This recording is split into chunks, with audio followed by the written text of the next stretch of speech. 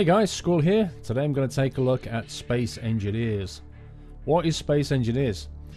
Well, it's a bit of a space setting for a construction game. Think of it like Lego Space, but with realistic physics. At the moment it is pure sandbox construction. You can build constructs such as this. This is a pre-built space station that comes with the game. But this gives you an idea of the kind of things that you can build. Now this game is on Steam. It's an alpha early access. The developers are asking for a lot of feedback because they want to know what direction to take this game in. You can be a part of that if you buy the game.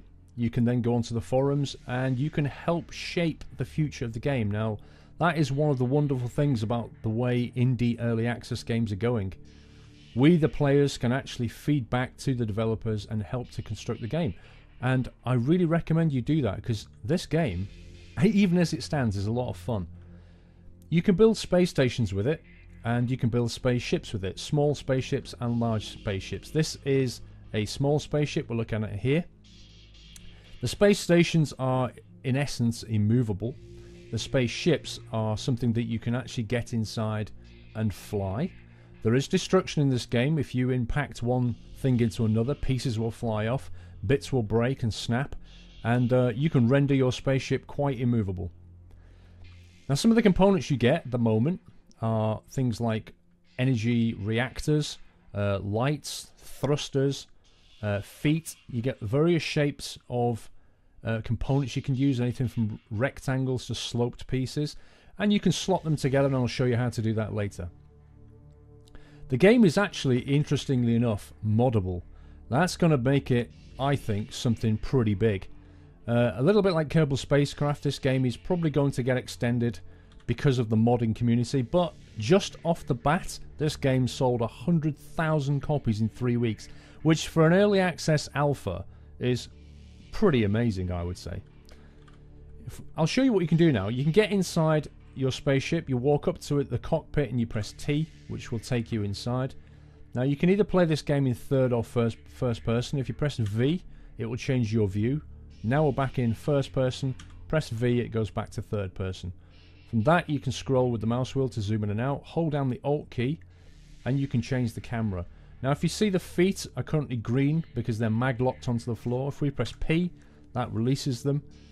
And then when we start to press the forward key, you'll see the rear thrusters start to operate.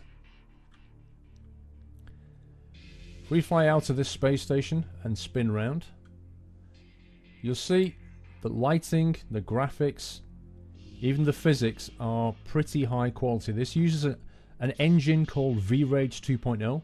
It's the first game to use this thing. It stands for voxel rendering or something like that. But you can see that the shadows being cast in real time. Pretty good. The spaceships generally, like this one here, will auto-stabilize because they have stabilizers on them. If I let go of all the keys, you can see immediately this gyro stabilizers come into force. They operate the thrusters for you and stabilize the craft. So if I press forward and then let go of forward key, the stabilizer will automatically thrust in the opposite direction to bring us to a standstill. That can be quite useful, but all the stabilizers can be turned off, and I'll show you how to do that later. You can build some pretty neat things with this game. If we bring on the HUD by pressing the tab key, you can see on the right there we've got some stats about the mass and the speed, how much power the reactors are producing, how much power is being used, and so on and so forth. It is a heavily physics-based game, so you can expect a fair degree of realism out of it when you build things. But as I said before, at the moment, there's no point to the game other than the art of construction for the sake of construction. So it's a little bit like Kerbal Spacecraft in the way that it used to be just pure construction and has now recently started to bring in missions. This game has nothing but construction. Nevertheless, if you actually go onto the forums, you can see some pretty amazing creations that people have made. So how do you actually build your own spacecraft? Well, let me take you through some of the basics of doing that now. Before we start to learn about spacecraft, let's talk about some of the basics of the spaceman and how to move them around. You can see down the bottom right there is no gravity at the moment. Gravity is not acting in any direction. If I actually turn the thrusters off by pressing the X key, nothing happens. However, if I press the W key and move forward, as I get near this spaceship, you can see that as we enter its gravity field, we now see a direction for the gravity. So if I turn the thrusters, my own jetpack off by pressing X, I will immediately start to fall due to gravity. Press X and turn it back on again. WASD keys work as you would expect. A and D, W and S, forward and backwards. And then Q and E will rotate us. Now pay attention to the gravity when you do this. There is no concept of up in space. There is just a direction of gravity. So it's quite feasible for us to orient ourselves upside down. And when we turn our jetpack off, we'll fall upwards. Which can be take quite a bit of getting used to if you're not used to space in that respect. Let's back out of the gravity field though. And let's start to build our own spaceship. Now the way you do this, you press G, which brings up your toolbar. Now on your toolbar you have three options: a new small ship, a new large ship, and a new station. Each of these three buttons will start with the very first or root component of your spaceship or space station. You must have this. Every piece that you build must be connected to an existing piece, so you have to start with something. So let's build a small ship. If we click new small ship, you can see we start with our very first piece, which is here. The main difference between a small ship and a big ship is the size of the components that you then build. The game's smart enough to know that as you start to build pieces off this, because this is a small ship core, it will start to build small pieces. However, there are some restrictions. Some pieces are only available on the small ship and or the large ship. The next thing to note is your toolbar, which is down here. Now your toolbar can have up to 9 items on it. This is your palette. This is what you can drag from here onto your toolbar. So when you press the G key, you're left with your toolbar.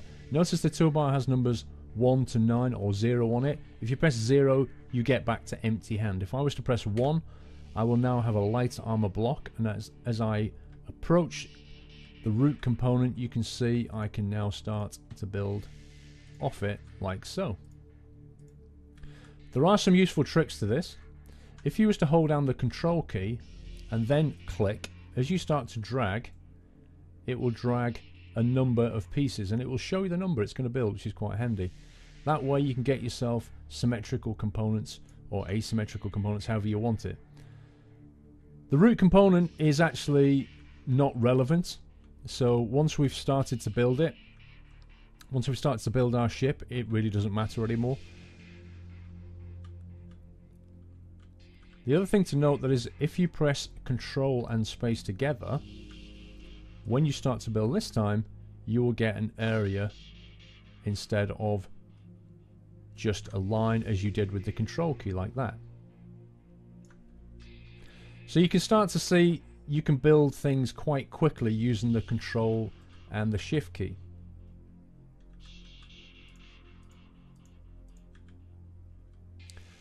Starting to look familiar? Looks like a tuning fork. Right, so what do you need in order to build a spaceship? Well, some of the things you're going to need are a cockpit, a power generator, and optionally a gravity field. You will also need thrusters to allow you to move and gyro stabilizers to help you to stabilize the ship. When you build the cockpit defines the orientation of the actual spacecraft. So if you press G key, you can notice down here that number 2 is our actual cockpit component. So if you press number 2, we'll get a cockpit. Now, because we actually want to fly it in this direction, like this, I'm going to build it here. If you press 0 now, we'll go back to having an empty hand. Now you can see that is actually off center. It is always better to build spaceships symmetrically, because you'll find that they're much easier to balance later. So what I'm going to do is, if I right click, that will destroy blocks like so, and then I'm going to extend it.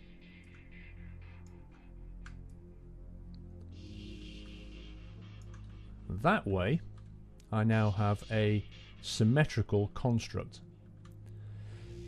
Incidentally, spacebar will take you up and C will take you down.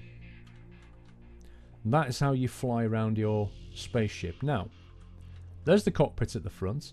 Obviously we're going to want some thrusters at the back here. But if you do not put thrusters in all directions, then your spacecraft will not be able to operate in all directions. So if we press 4 to bring up the thrusters, now you'll see we have to actually orient components. So let's start at the back here. If I was to put that down, the thruster's moving in the wrong direction. Now, the way this works is the insert, delete, home, end and page up, page down keys are the ones that will rotate a component before you put it down. If I was to press insert and delete like that, you can see it will spin that component round. I can now put it onto the end here like that, and when I fly back over here, I'll have to press the insert key again to put the thrusters on. That is going to allow my spacecraft to move forward and backwards only. I will not be able to move up and down unless I put some thrusters oriented in that direction. So I'll do that now by pressing the insert key.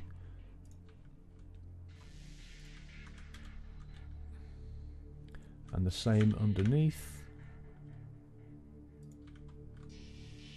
Like so.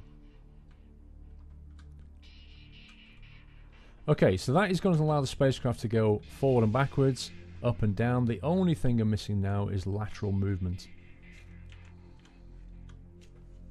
So if I put one here, and one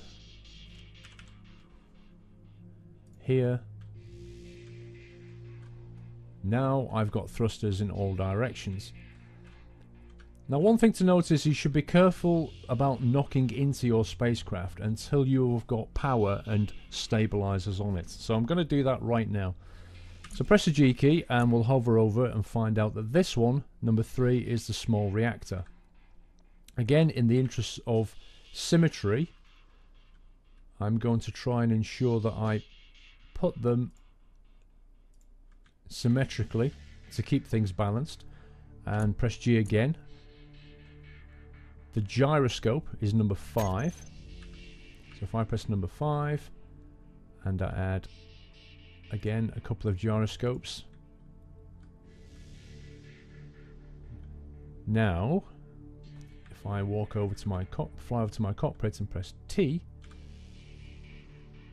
we'll see what's working. Now if I move the mouse around, it automatically rotates the camera, so we don't need to worry about that. If I'm just to press W, it goes forward. If I press S, it goes back.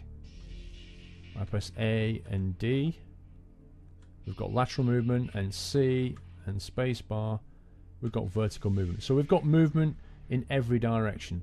And you can see when I let go of the thrust, it automatically stabilizes. That's the stabilizers for you. Now, if we start to fly forward, just keep your eye on the numbers down the bottom right there. I'm holding on the forward key and the power usage is at 42%. So what does that mean? That means that we have, in effect, more energy being produced than we're actually using. Which is another way of saying we could actually add some thrusters. So where are we going to add them? Well, there's no space here unless we just slap them on top. So what we could do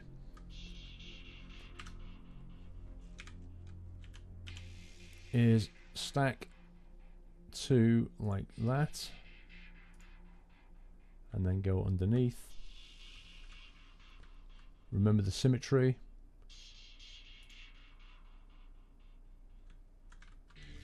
Just orient myself around a little bit like that. Now we've got a lot of forward thrust, so let's get back in and see what the numbers look like this time. Now I've got 125% power usage. That means we're not producing enough energy for all of the thrusters. So we can fix that by adding more generators. Now don't forget, this is pure sandbox at the moment. And pure sandbox basically means that these components are limitless and free. That will not be the case when this game makes some kind of a final release. Again, as I said before, with Kerbal Space Program recently, you now have missions, and the missions have a tech tree and a cost to them, because in career mode things are not free. I would expect this game to go roughly in a similar direction, but at the moment you can just basically play with everything available. Now you can see the ship goes an awful lot faster. Very quickly we can crank out to 50 meters per second, which is quite quick, to be honest. The light ships like these, the small spacecraft, move very, very quickly. The big spacecraft have huge amounts of inertia. It really is noticeable when you fly them around. You'll start to accelerate towards an object and suddenly find that you can't slow down quick enough.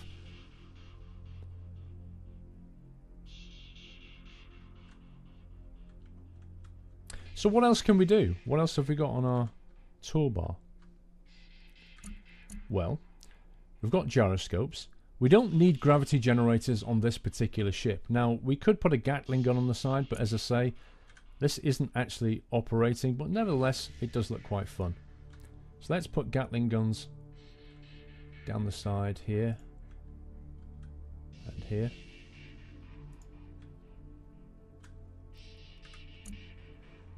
And what else have we got? Well, a lot of these components are more applicable to while you're building a space station. You've got internal doors and hangars and pillars, but we should put some landing gear on our spacecraft. So what we'll do is we'll drag that down to slot 9. We'll go underneath, press 9,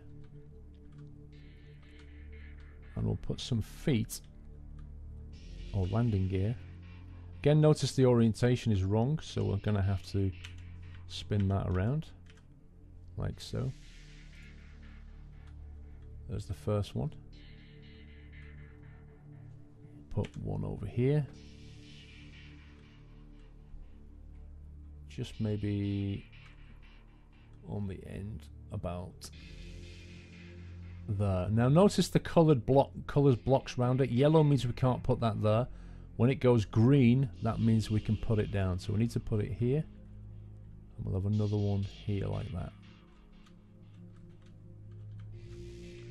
0 to empty our hand, so we don't build anything accidentally. And we now have a minimalist but operational spacecraft. So if we actually fly down here for a moment.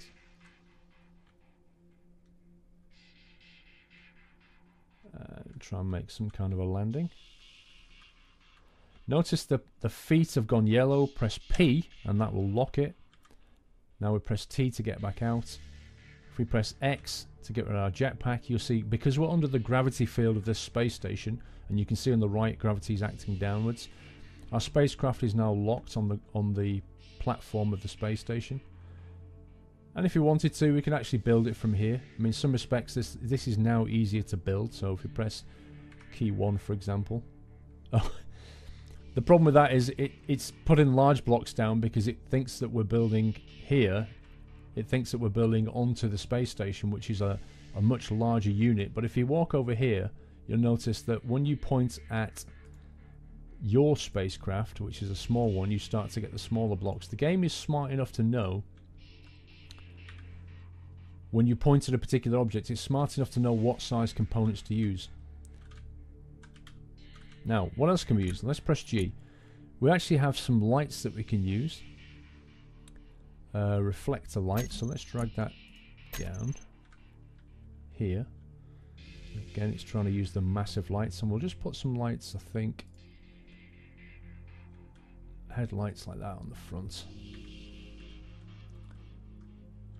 Get back inside the craft. So why didn't the lights come on? Well, if you press K, K brings up the control panel or the terminal. So this is all of the components that are on this space station, and you can see reflector light is currently off, so we'll turn those back on. Reflector light 1 and 2. You can see from here you can actually turn the gyroscopes off if you want to. Now that's more of an advanced option, and I'll probably show you that in a later video. But you can do some really cool things by turning off the gyroscopes. But now you can see super bright lights. So when we actually get back inside the aircraft, press P to release the feet. And you can see we could actually go exploring with forward-looking lights. How cool is that? So there is no limit to this game apart from your imagination. But a bit like Space Lego, or just Lego in general, you can construct some amazing things, even just given what you have out of the box. But unlike Lego, this game will also allow you to play with physics. And you can actually build yourself moving parts that will spin infinitely. And I'll show you again how to do that in a later video. But this has been a first look, and I shall certainly make some more videos on this game. I think this game is a game to keep your eye on. This is going to be a very fun and very successful game. And I think the initial sales are a pretty good indicator of that. Moddable, so if you like modding, this is definitely a game for you. But this is the end of the first look video. If you did like this and you want to see more, don't forget to click like, leave me a comment. Until the next video, take care guys, see you soon.